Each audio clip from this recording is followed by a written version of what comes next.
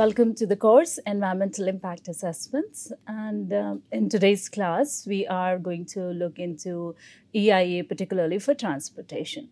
So with regards to that, we're going to look at what are the definitions and concepts involved when we deal with transportation, though the domain is in itself, it's a big domain, but with EIA, we're going to look at very selective things. So we'll look at definitions and involved concepts, which we would require for EIA purpose.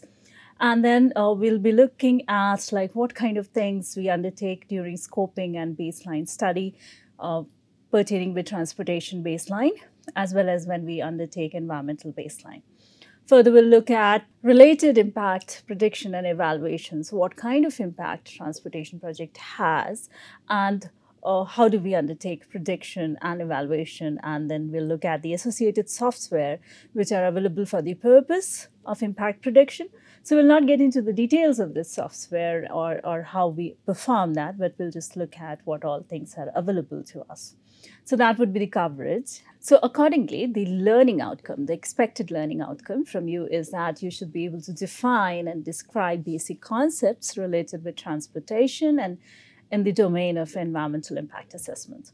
Further, you should be able to identify different elements of scoping and baseline studies, like what all you need to undertake. And then you should be able to identify key impacts, what happens in the case of transportation projects, and then how do you undertake evaluation, and you should be able to identify softwares related to that. So that's the learning outcome expected from you. If we look at any kind of transportation project where it is, what's the nature of the project and what's the location of what kind of development is happening. Like in case of transportation project, it determines the nature of trips to and fro from the site. So for example, if there's an industry coming up, and then how many people would really go and come, and what will be the nature of that movement would be different compared to a mall which is there, or relatively if there's a transportation hub itself. So with the nature and the location of the project, the kind of trips to the site and from the site will vary a lot. So that one needs to understand. And when we see that, when we are doing EIA for transportation itself, like transportation project itself, like we're doing EIA for road, we're doing EIA for airport, or doing EIA for rail links and so on, that will require detailed assessments of all the environmental impact as the part of the legal requirement itself. So any infrastructure project would also need that. And apart from that, in all the EIA projects, wherever you do EIA, even if they are non-transportation related areas, then also it has impact on the transportation. Like we talked about any kind of urban development project, or for that matter, industry coming up or a mall coming up. So irrespective, they are not the transportation related project, but then that also, when you are doing EIA, will have impact on transportation. So for both these nature of projects, whether it's a transportation project or any other kind of project, will generate need for transportation, and it will also impact the transportation, as well as it will have environmental impact. And these environmental impacts may include noise and vibration, air pollution, and then also impact on biodiversity, and then community severance, which means dividing of the community or stress to the community. Then there can be visual interference, there can be accidents, and there can be it can create good access for some, but it might obstruct access to some other people. So all these kind of environmental impacts can happen.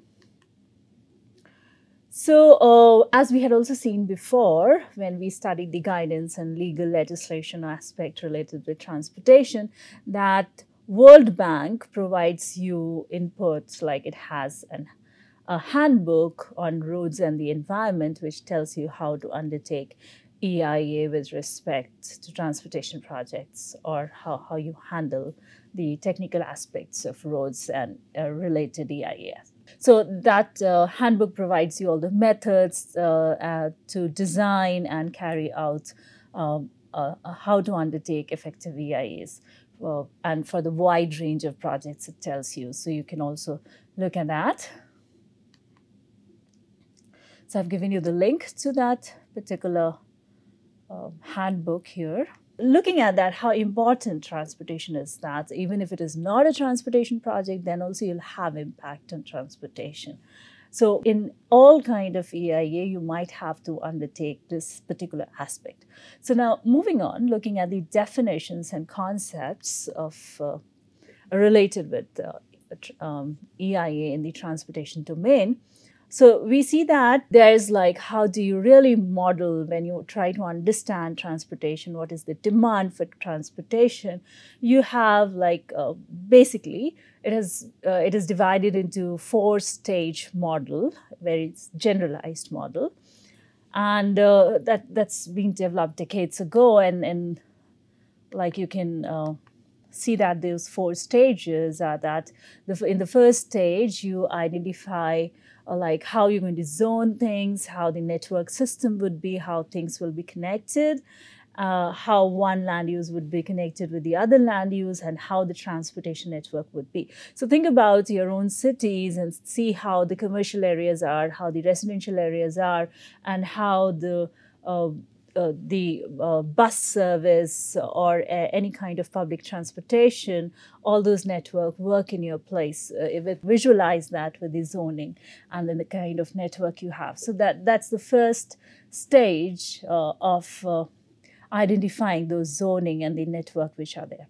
So that is usually done in the transportation project. The second stage is like collecting data on what kind of population is there, what kind of land use is there, and then how the traffic flows.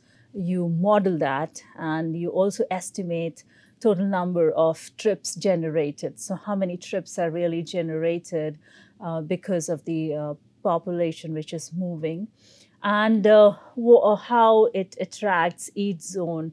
That is all identified and modeled. So you see how the movement is between all kind of land users, what's the population size, and how people are moving. So the important part here is that you look at the number of trips, what is generated. That is what you look at in the second stage. And then you look at stage 3, where you have a distribution of origins and destination, like from where people are originating when they're moving and where they are going to. So origin and destination is another key aspects which you take into consideration while these input data would be required for you to really understand the environmental aspect of this.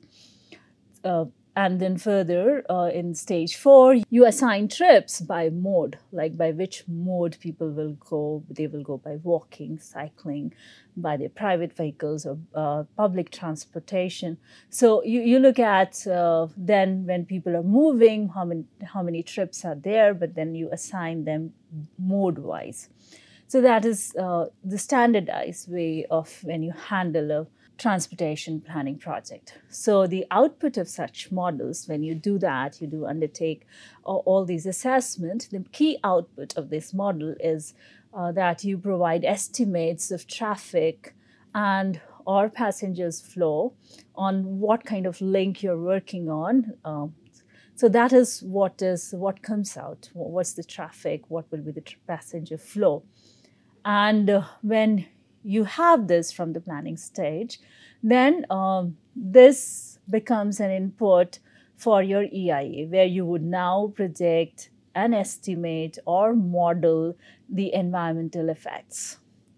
So that is what we do, and that is what we're going to see here. So these are some very basic concepts of transportation. So looking at different modes of transportation, I did talk about different modes. So in the picture, you can see the different modes which are there. So once you have the trip ideas, then you divide like how many trips would be made by different modes. You can see here. So when you talk about trips, you also look at you have terms like new trips and pass-by trips. So looking at these terms, new trips, what do we really mean by new trips? So new trips are those trips that did not occur anywhere else on the transportation network. So you're generating new trips because of whatever development is happening in your place. You are creating people to move from one place to the another. So you're generating new trips in that particular network. So that is called new trips. And then another term is pass-by trips. So pass-by trips are made as a part of another journey. So there's another journey going on, and with that you make a pass-by trips. Like you stop at a place, like when you're going from your work to your home, then you halt at certain places. So that's called pass-by trips. So you need to understand the characteristic of how people are moving. Then you also have diverted trips. So diverted trips are also similar to this pass-by trips, but if you look at it, it involves a longer diversion. So people move away from their scheduled travel pattern for a longer time, and they spend more time. And so that is what you call as a diverted trips. Further, you also have linked trips that are trips with multiple destinations, that you move to one stop to the other, then the other, and so on. So you have linked trips. So you have seen these terms here. Then you also look at the terms as transferred trips. So this term means trips that are already being made and that would be transferred to the proposed development. So people who were already moving to that particular destination, but because of the new development, they would just, those trips would be moved to another destination. So that's as transferred trips. So another term which you need to know is peak traffic flow. So this is one of the most significant parts when you understand the traffic problems. And this gives you like what is at what time the traffic flow would be the highest. So usually these are over the weekdays, morning or evening. You must have realized when you have a lot of traffic jams and the time at particular hour you have these. So it can be at when everybody's moving for work and school, or they are returning from work and school. So that could be your peak hour. So you need to understand that term as well. And there's another term which is community severance. So this is defined as the phenomenon where you have a new road or a rail line which comes up, or any kind of a fast moving traffic. So that really creates a barrier, and then that cuts the existing lines of travel of communication. So maybe from one part to the another, you have people staying together, but then your transportation, whatever you're building newly, is divide the same community. So that's called as community severance. So it really practically divides the community into two. So that was about some very, very, very selective definitions and concepts. So now moving on to scoping and baseline studies. So in the transportation project, when you undertake EIA, so while you're doing scoping, you're deciding how much you need to study, and you're also trying to assess what's the ground situation in the baseline study, what exactly you look at. So in case of transportation, when you're dealing with transportation, so you look at the planning context, like in which environment, which context, the urban, rural, what kind of situation is where the development of the proposal is happening, where the proposal is coming to come up. And then what kind of highway trips, generation, and trip distribution would happen. So the terms which you got familiar with. And then the idea is that we do not end up making everything, but we try to optimize all the resources we have. So how do we really use public transportation? Are we using it to the complete capacity or not? And then how we are taking care of the people who are walking, cycling. So are we taking care of that or not? So are we using to optimal level all the networks which are available to us? So other aspect is to look at the sustainable travel, so how we are promoting. So all these have to be taken care of when you're deciding for scoping of your project. So what assumptions you're making related to your project which you're coming up, and then what are the safety issues involved, and then what kind of mitigation you plan to undertake in the project. So all that has to be, you see that mitigation, all this comes at a very later stage of EIA, but one needs to really take care of it in practice from the beginning also, because it will have implications in all other parts. So here in this manual from MOEFCC, you can see that how we have terms of reference, TOR, for highways. And within that, you have project descriptions where you tell why the project is relevant in terms of existing development plans. The point 2.1 I'm talking about here. And then what the project will cover, what's like the initial planning area plan, master plan, what it's telling, what's the scope of it, what we are trying to achieve through that, and what kind of alternatives have been planned. We have looked at all these sustainability aspects, and we have made use of optimal, we are optimizing all the resources, and then what procedure we have followed, and what is the suitability of what we are proposing in case of highway, what kind of alignment, what we are choosing, how the highway would be built. So all that has to be discussed in the project description. And then highways in particular deal with a lot of land acquisition, rehabilitation of the communities, and then what's their present status. So all that needs to be described here, because it's like all highway projects have to deal with land acquisition. And then, we have already seen. And then you also have all the technology which will be involved in the design, construction, equipment, and operation, and the kind of manpower, and then about the project. How do you plan to handle it? So all that it's like detailed out. In case of, you can see this, I have also given you the link to this particular TOR, so you can have a look at it. Then there's another case which we have been discussing in all our EIA.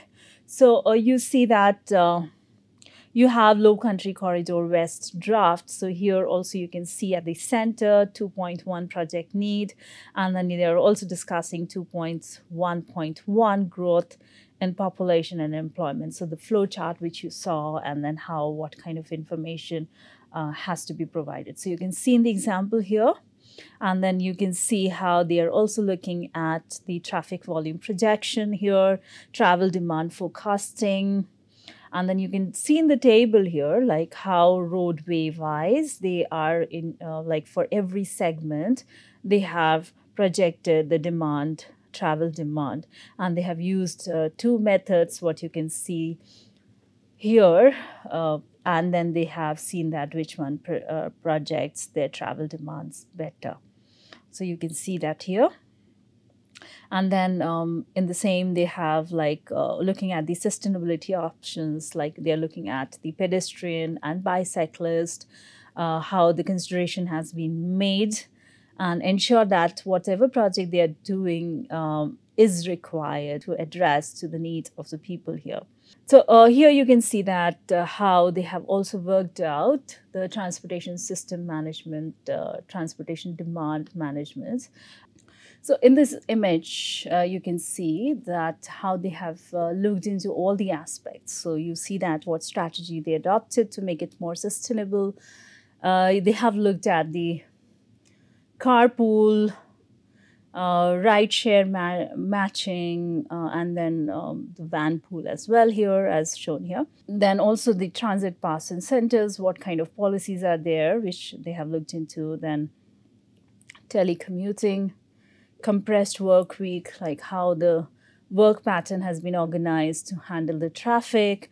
Then they are looking at the walk environment, how they are enhancing those work environment, and then how they are working on educating and promoting the sustainable pattern here. So you see those things here.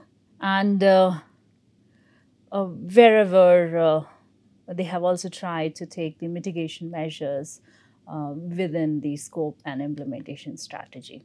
So here you can see like minimization and mitigation of harm. So how they are undertaking that, you can see here from their report. I'll be sharing this report with you, so you can see that here. You can just note down the numbers. It's an extensive report, so just to understand the concept of it. So you can see in the table 6.1 taken from the report itself. So you can see how they have come up with the overall harm matrix, the damage matrix for every alternative. So they have done that. And then you can see like how factor-wise they're looking at ability to mitigate adverse impact to each section and so on. And then they are comparing it, and then they are arriving at the conclusions. So how they are also taking care of minimization and mitigation of all the damage here. So it has to be taken care in the initial scoping level itself. So here in the example, you will see from the same report that they have, like, no matter what kind of project is there, there's some kind of harm which happens. So how they are going to undertake, how they're going to take care of that. So the mitigation, how they're going to control that damage. So here you see that area here from this particular case, that which was getting, which had to be rehabilitated, relocated some of the infrastructure of theirs. So they identified it, and if you'll see the figure 6.1, they have prepared a draft which shows the proposed replacement of the community center. So how, which facility they are replacing, relocating. So that is what they are proposing here. So all these things have to be taken care in the scoping stage itself. So we also saw with the example. So now looking at how do you undertake the transport baseline study. So what all you need to undertake in that. So within the transportation baseline, you see that you would be required to detail all the transportation details here, and these things, if you'll see that it varies from project to project, it varies from context to context. So you have to take care of it, but then this is very, very standardized general aspect which I'm talking about here. So you have to take care of the site layout. You have to, generally the project description would have site layouts, you will have what kind of accesses are there, what kind of layout is there along all the modes, and then what are the land use surrounding that, what kind of infrastructure, what kind of services, and what kind of character is there. Further, you need to provide like what is the existing scenario with the public transportation, and at what frequency it is there, the current services are there, and what kind of public transport changes are expected to happening in that place. And then you need to also give the data on current traffic flows, on all the links which are there, at the junctions which are there. So all those detailed study has to be undertaken. And you also need to identify the study area. So what studies area you will take, and then what are the critical links, interconnections, and junctions which you're going to study. And you need to highlight those detailed study here when you do the transportation baseline. You also need to understand and you need to show, undertake accident records of all the local roads, and you have to undertake it for like what is mentioned. You would like take it for 3 to 5 years period. And then you have to also undertake qualitative and quantitative study. And you have to describe and present those characteristic of the nature of travel which is happening because of the kind of development which you're proposing here. And then what is also the parking facility in the area and what kind of parking demand you would be generating, as well as what parking strategy you are adopting in this case. So, looking at, again, the highway manual. So here in the summary of the project details, like you can see that serial number like 21, what details you really provide for the project. Length of the new alignment, width of the new alignment, and look at the detail, the technical details which will be provided here with all kind of elements which will be there in your project. So you can see from another like low country corridor US example as well, you can see how I've just snipped the table of content. You can see how it has the chapter 2 which deals with the purpose and need. You can see chapter 3 talks about the alternatives. Then you have how you're doing screening the alternatives and how you are evaluating the alternatives. Then what kind of chapter 4 is dealing with the baseline assessment. So you see how intensively they are studying the land use, they're studying different like farmlands, community, the socioeconomic aspect, the environmental justice analysis they're taking.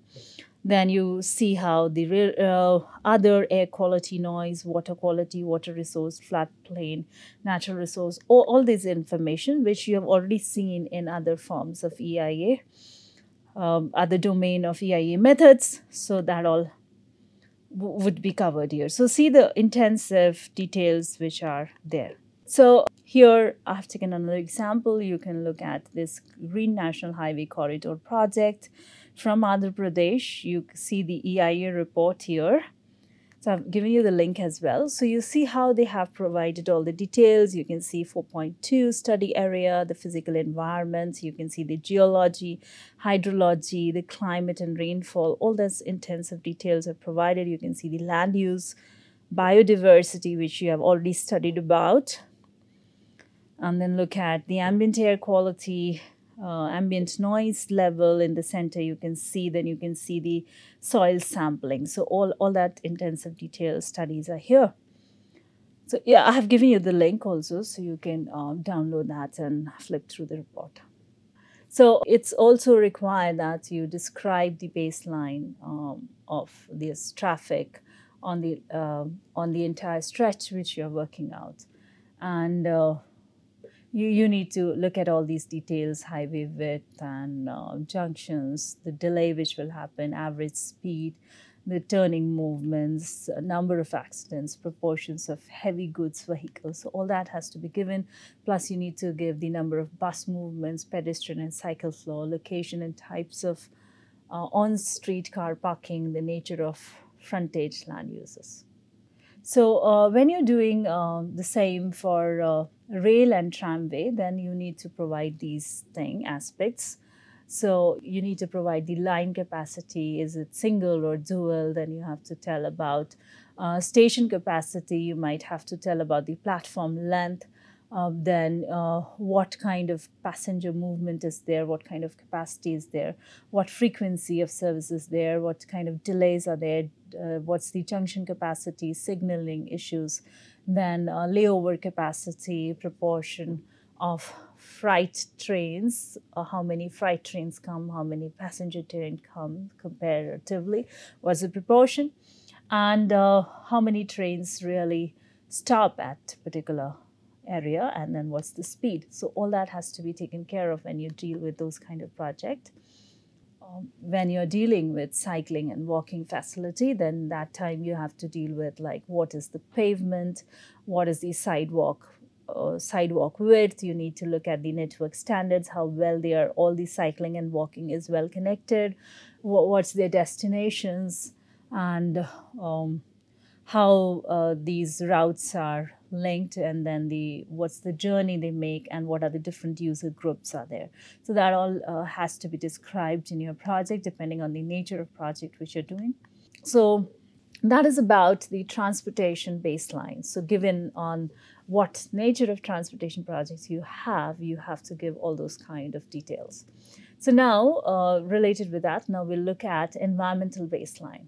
So you'll all these projects will have an impact on, like, it will have impact on air quality, it will have impact, it will have greenhouse gas impact because there will be a lot of vehicles moving. And then there'll be impact on community, economic impact, there'll be cultural impact, ecology impact. So it will like have impact on several domains, what we see here.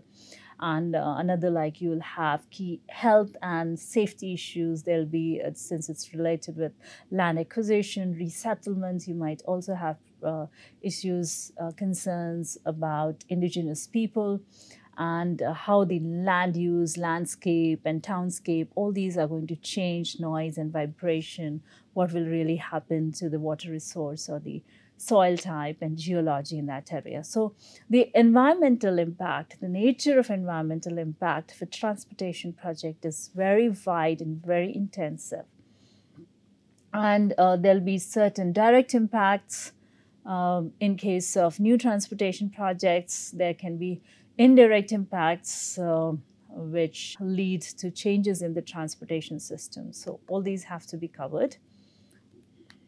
So when you look at the environmental, so all these we have already seen the range of it. So I'm going to not really cover that aspect here, but that all has to be taken care in the transportation aspect here. So now looking at impact prediction and evaluation. So how do you undertake that? While you are reviewing, assessing the transportation impact, you are required to have a lot of to and fro approach, iterative approach you need to take. And when you take that, it helps you to improve, like, what kind of sustainable options are there. And what all interventions you're taking. In order to take care of that, so you have a lot of softwares which are available, which are used in this. So you can see Saturn, which is said to be a very powerful and a flexible assessment package, and it helps users to create both strategies, use it for local traffic modeling here, and based on like what kind of need are there, it helps people to use it. Then you also have City Labs, which is like Cube, software name is Cube. It's also an open modeling software, which is used by the planners, it's used by the engineers, and they analyze what kind of effect the new project, the proposed project will have, or the change in policy will have on the transportation network in the given context, and what impact it will have on the land use, and what kind of impact it will have on the population. So this software is also there, and this is used to develop and apply predictive multimodal transportation models. So you looked at different modes, so it helps you to have multimodal transportation models, so you can see, like, across what different modes it can, what's happening. So it can create, replicate the complete, whichever part you're doing it, so it can create a digital twin. So the Cube can do that, and it can help you to stimulate the changes, what kind of changes will happen in infrastructure, operations, technology, and then what kind of change will happen in demographic because of the kind of accessibility change that will take place here. So I've given you the link. You can see more about the software here. Then there's another software you see, MA. It's again a transportation forecasting system for the purpose of planning. And it can be used at the urban level, regional level, or it can be used at the national level as well to plan the things. So I've given you the link to this as well. So then another one is Omnitrans. This is again takes care of the multimodal and multi-temporal transport modeling. and it helps you to look at all static and dynamic assignments, like what will happen in case of, you can see with the changes as well. So it helps you to model even the public transportation. You can do how accessible the scenarios are. It helps you for planning, it helps you for designing, and also looking at the operations and traffic management part. So this is said to be a very powerful tool, and it also comes with transportation data processing and analysis. So I've given you a link to this as well. Then you also have TransCAD, which is like linked with Geographic Information System, which is designed for the transportation professionals. So they can store data, they can display, manage, and analyze various transportation data. So this one combines GIS and transportation modeling. So you have been hearing about GIS. So this one helps you to combine the both transportation aspect as well as GIS aspect. So I've given you a link to that as well, so you can see how it allows you for mapping and data visualization. So you can see different modes which are there here. Then you can also see PTVY Sim.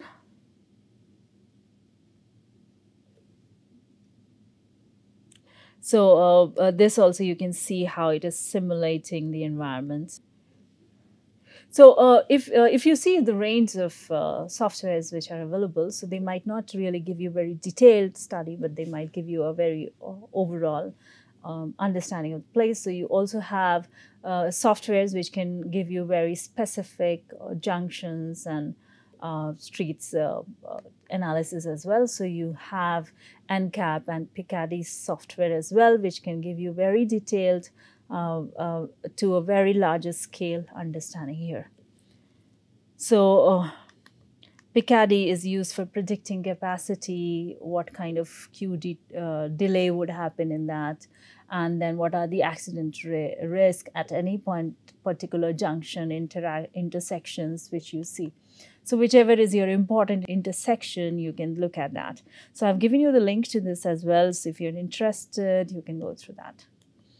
So this one really works with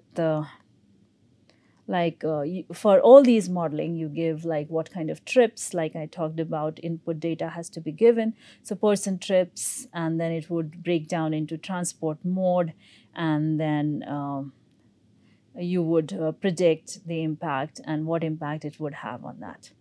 So you also have like a lot of data sources which are there.